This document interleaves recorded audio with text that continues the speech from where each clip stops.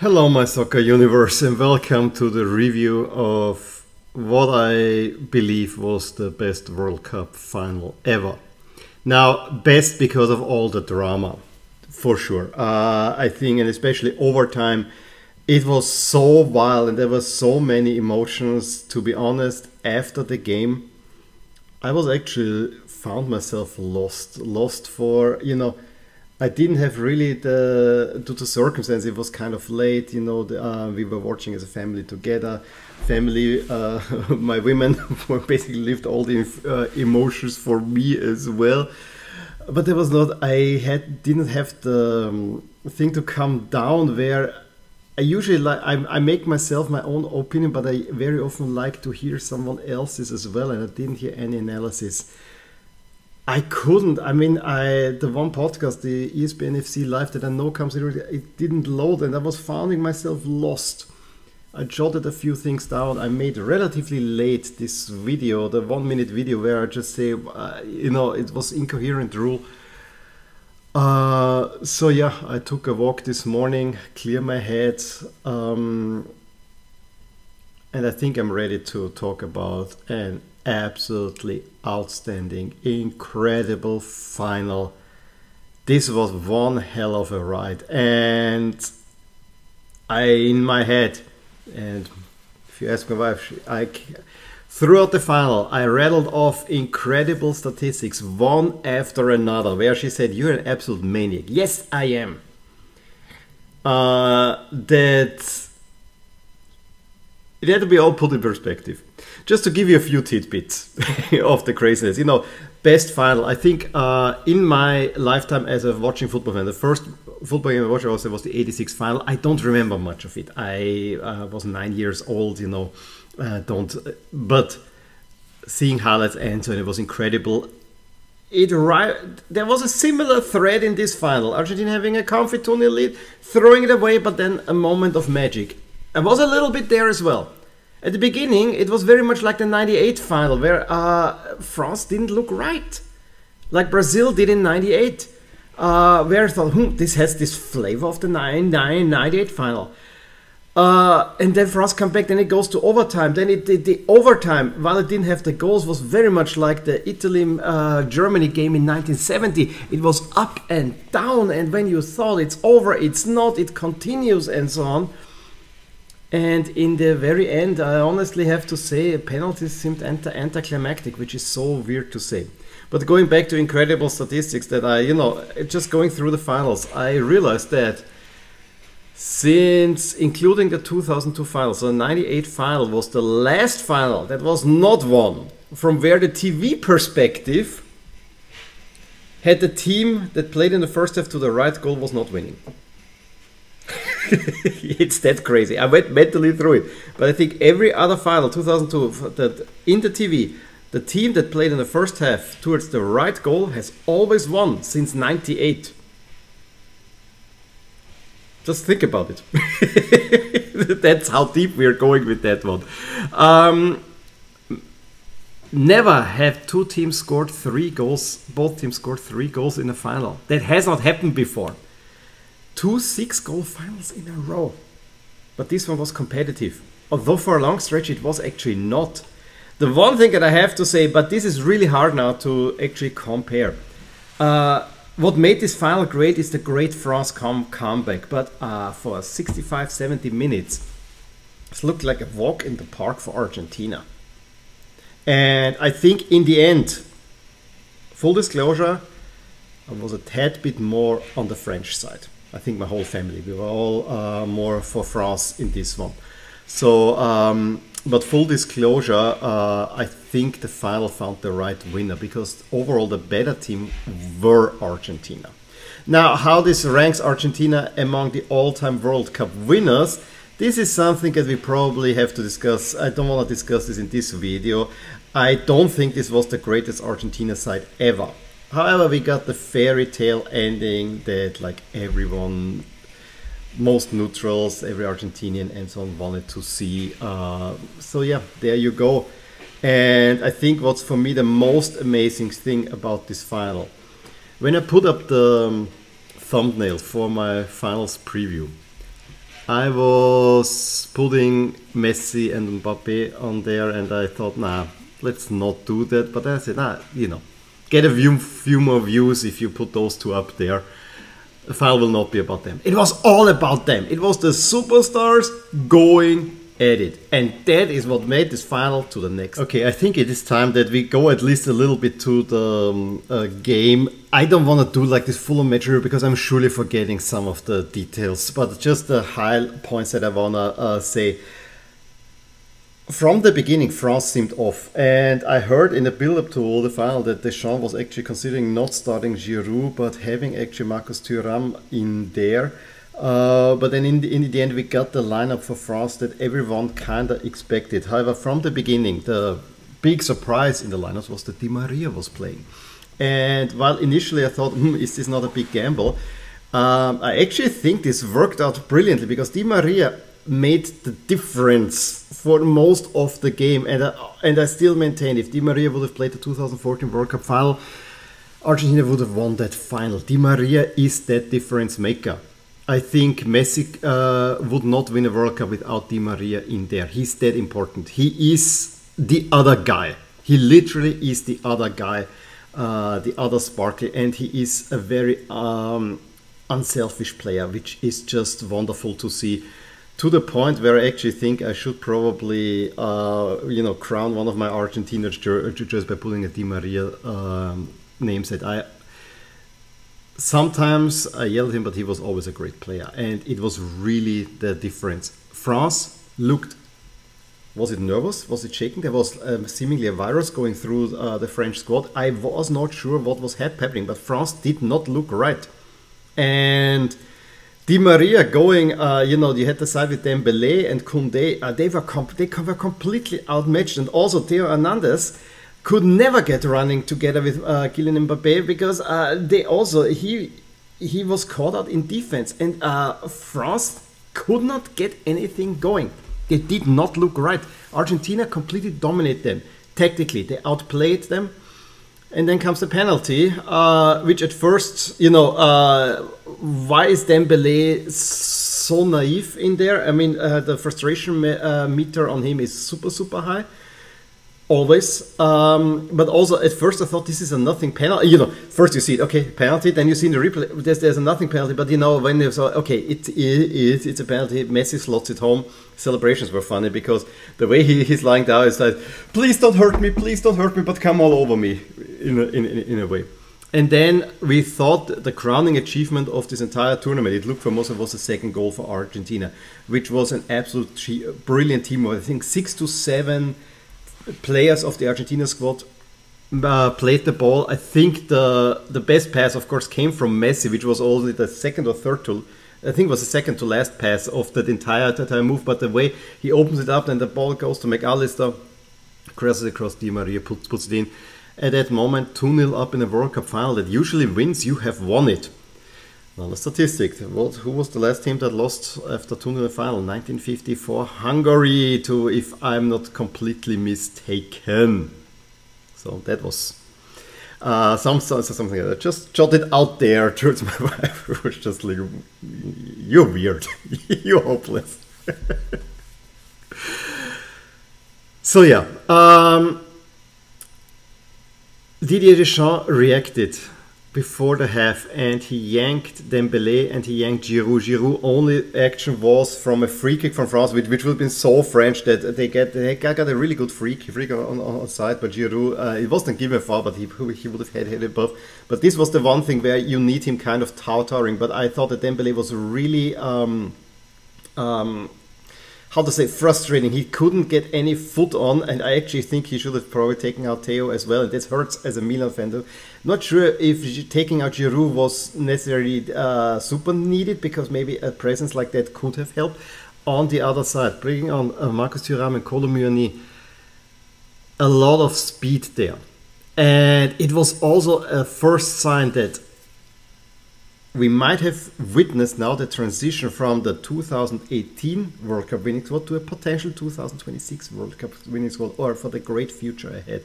happened right there in the final. Because what came, what came second half? Second half, more of the same. Even Argentina more threatening to get another goal. France didn't have a shot on goal at all.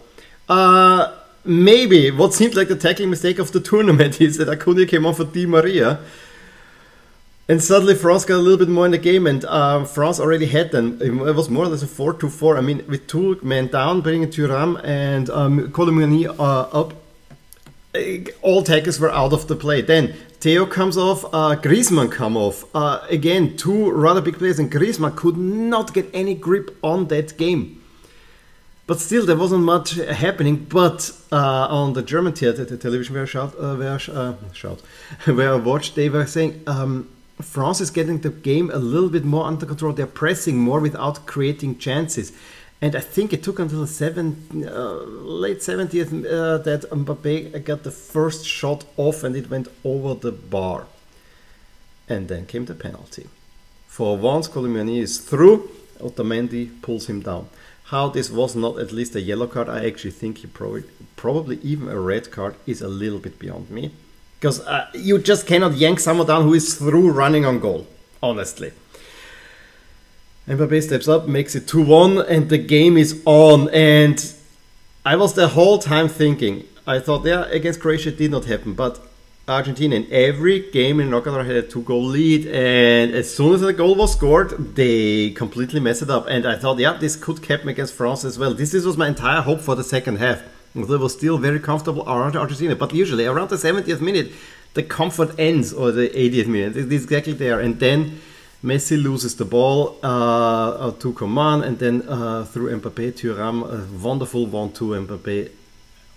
Within, I think, 90 seconds, the World Cup final is level, and another wonderful goal. So we had 2 brilliant goals in there.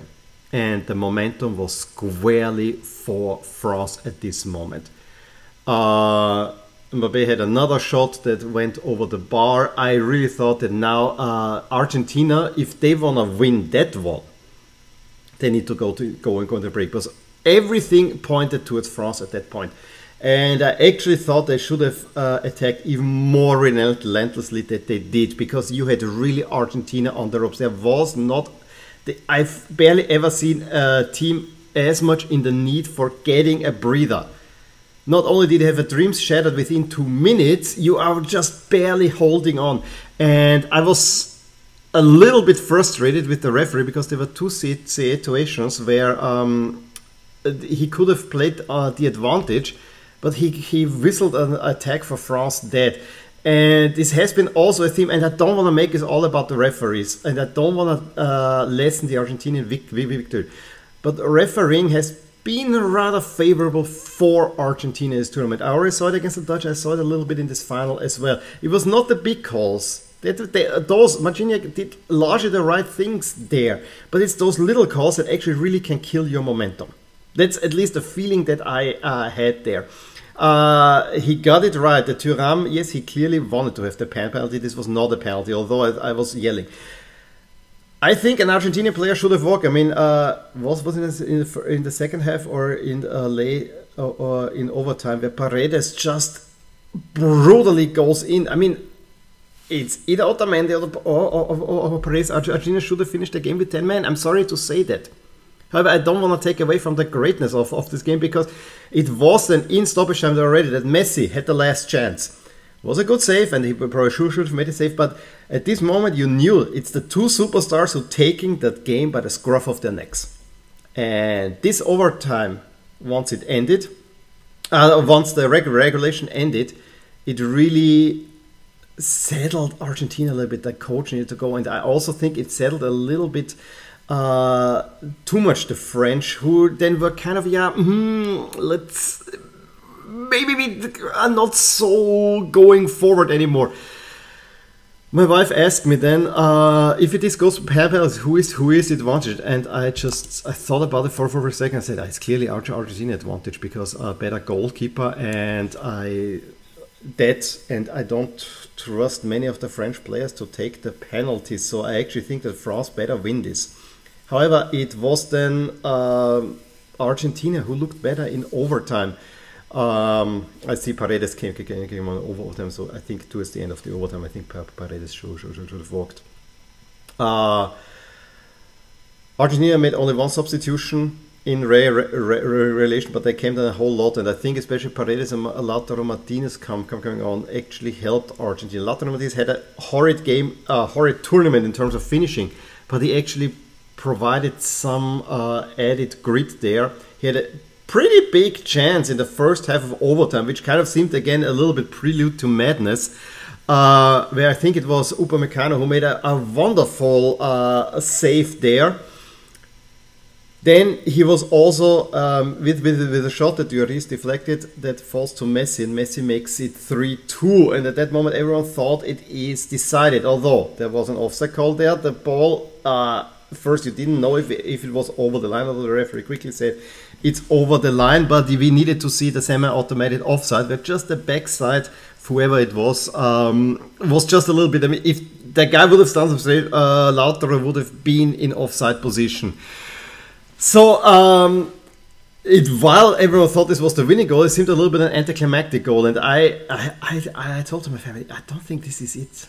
This is not it. And we had then the craziest finish. I mean, at that moment, all tactics went out. Also, Rabiot came off, Varane came off, he was limping, and I thought all the old guard had been taken off of front. All the young players are on now. This is a completely different team than what they started the World Cup with. And then Montiel handles the ball in the box. And Mbappe steps up and converts a second penalty, and it's a hat-trick. Unbelievable. Unbelievable. And it did not end there.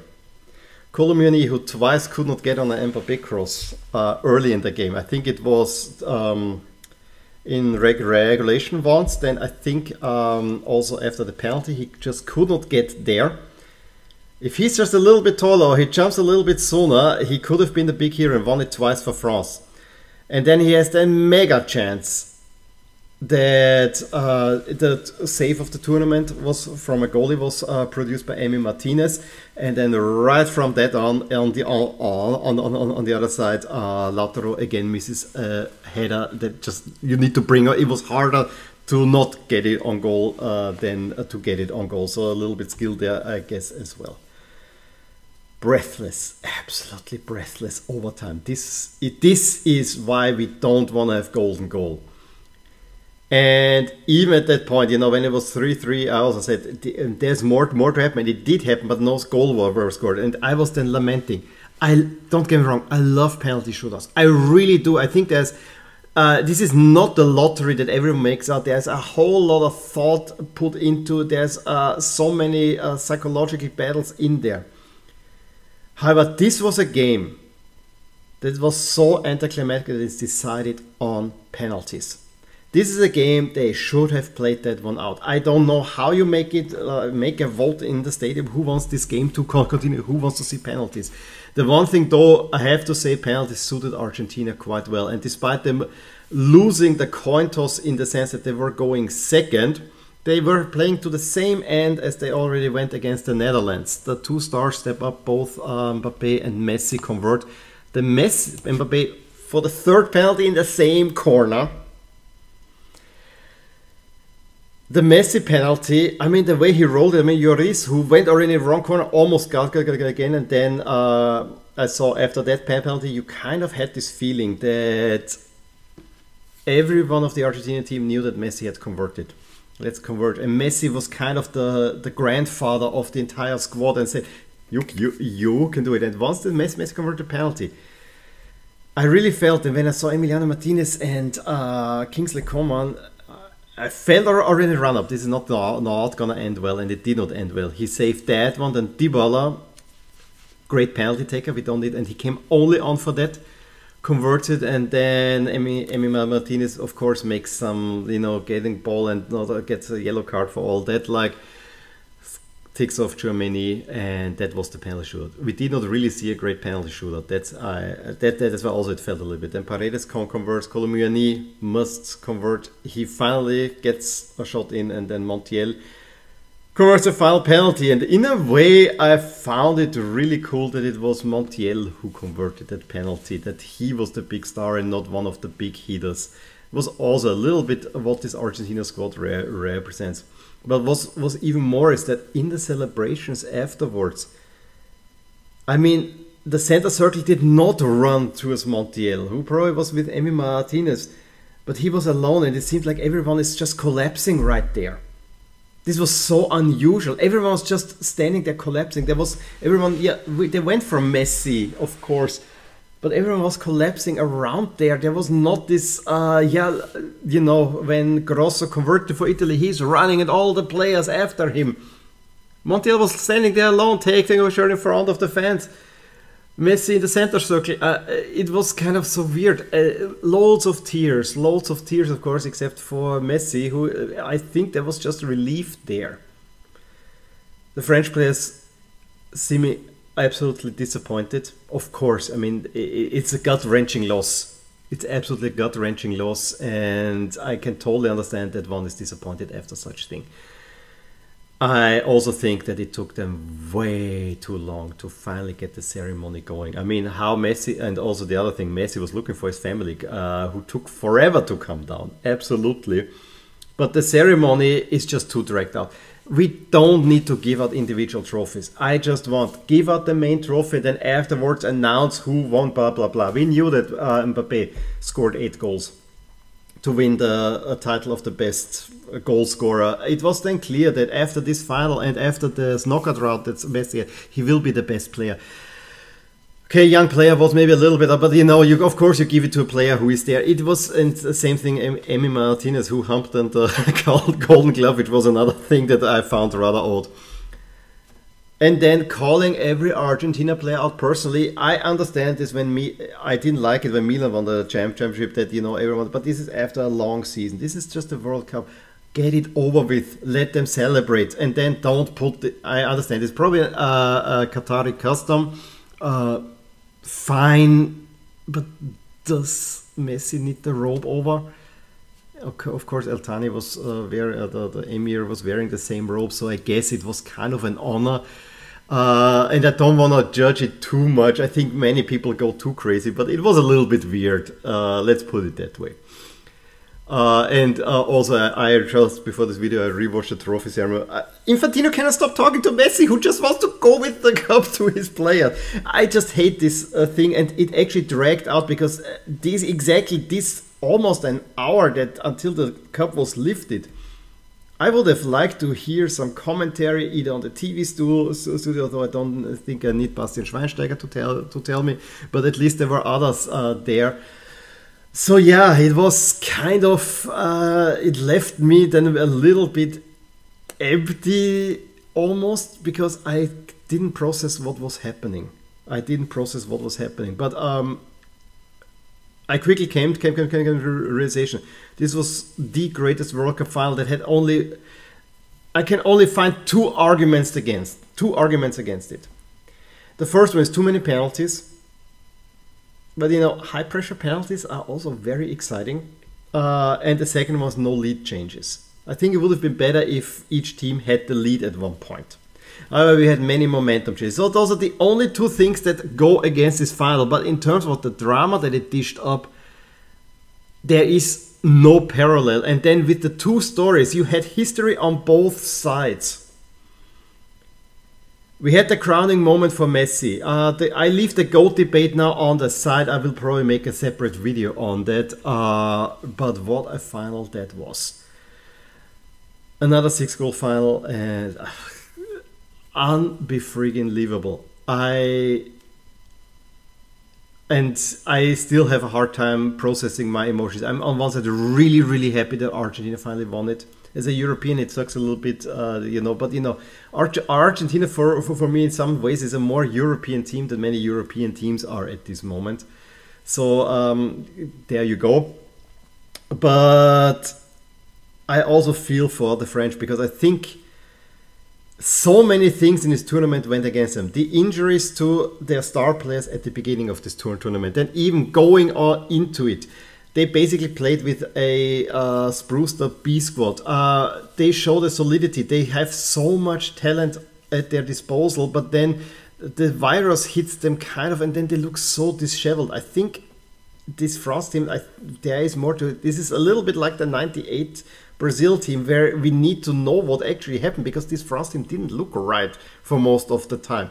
That they find themselves back, and that it's Kylian Mbappe who then takes it on, who played horribly for the largest time of the final, but then he's more or less the star man of the final, except that he doesn't lift the trophy.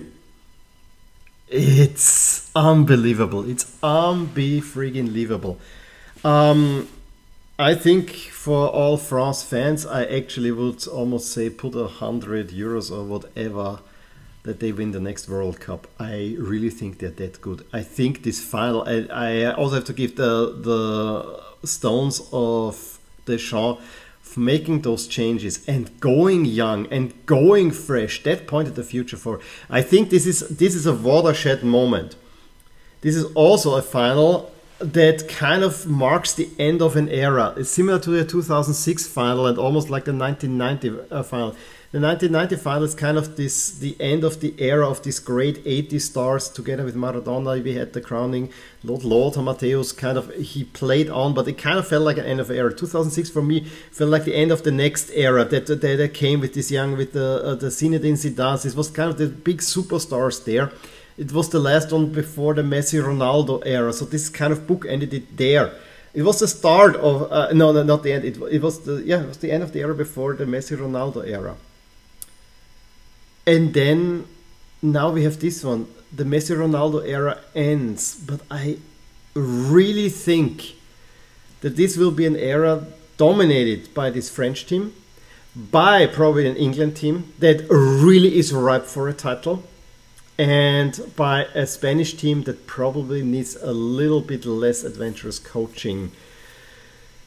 That's where I think we are at this moment. So yeah, loads of thoughts on the World Cup. Loads of thoughts on this World Cup that just... I will do another review video of this World Cup. A little bit more statistically, a little bit less on what was happening in the games and so on. You know, taking a breather. I definitely want to do a montage as well, but I have to see how I will get that. Going forward, I think after I'm done with this World Cup coverage, I'm gonna definitely take a Christmas break. I'm not ready for the club season yet. I know the Premier League is kicking off soon and around New Year's, but don't expect any video like that. I want to actually wrap up the year now, unless something really dramatic happens. But even then, for that I have the 1 minute videos, to be honest. Argentina world champions. Messi has his crowning achievement of his career, and France showed that there is more to give. That's how I want to end it. Any case, please let me know your thoughts on this final. Give me a thumbs up if you enjoyed this video, subscribe to my channel to see more videos like these, and I will talk to you soon. Bye. Hey there, I really hope you enjoyed this video, and if you did, here are some videos and playlists that you may enjoy too. Also, please consider subscribing to my channel and hit the little bell icon so to get notified whenever something happens in my soccer universe. And with that, have a wonderful day. Bye!